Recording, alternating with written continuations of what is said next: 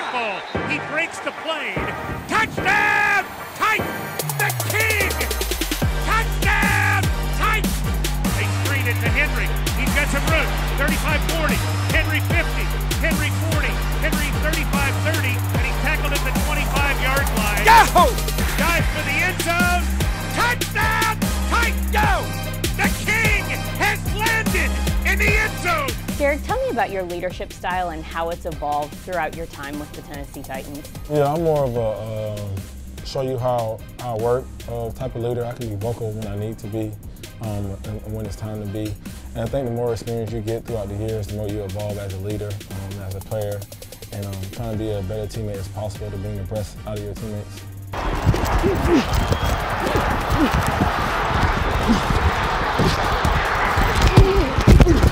How much has leadership helped guide this team through maybe some of the valleys? Leadership builds culture, so everyone knows the standard and how we want to play.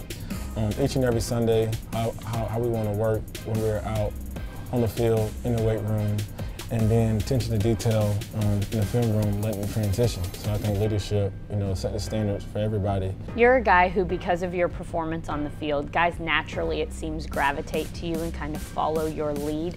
Is that something you had to learn how to manage and kind of understand throughout your playing career? Coming up, playing football, freshman, watching the seniors, and through high school, and then going to college being a freshman, and then getting older and going to be a junior, being one of the leaders.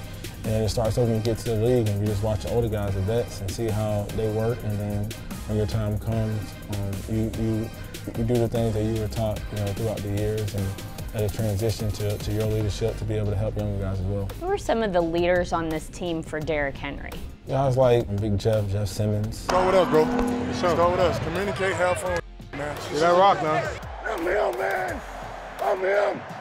I'm him. DeAndre, who's been a great player and a big vet. Levis looking to throw it. Throws deep downfield. There's Hopkins all alone. 20, 15, 10, 5, end zone. Ladies and gentlemen, give him 61 yards. Touchdown, Titans. Having Art and Key come here, bring energy. Take the field like you mean it. Take the field like you own it. Having Aziz and bringing that type of playing style and leadership here. Hey, right here, hit our moment. This is a defining moment in the game. Who's gonna be the one to make the play? I think we got a group of guys that are great leaders that bring energy, and a lot of guys on the team feed off of. When you're in the running backs room, you're working with younger guys, you're working with guys who are kind of in the mid-range of their career. How do you manage wanting to mentor and helping guys, but also recognizing the reality that there's only so many spots to go around? Yeah, just trying to be a resource to them as possible, and trying to help them in any way possible for everything I've learned to help them grow, be a great teammate, and also push them to compete. Lead by how I work, and then lead by trying to help and teach and do anything I can possibly to help make them better. Henry on his right hip. Going to give Henry a chance on the left side. Here he goes, the big man. To the 25, to the 20, to the 15, to the 10, to the 5, to the end zone. Ladies and gentlemen, the king! Touchdown, Titans! That's yes! No, that's not a yes. Hell yes! You're not just a leader within the four walls of Ascension St. Thomas Sports Park, though. You're also a leader within the National Football League. There are a lot of guys around this league that look to you as someone who can help them achieve what they want to do in this league, which is have some real attention.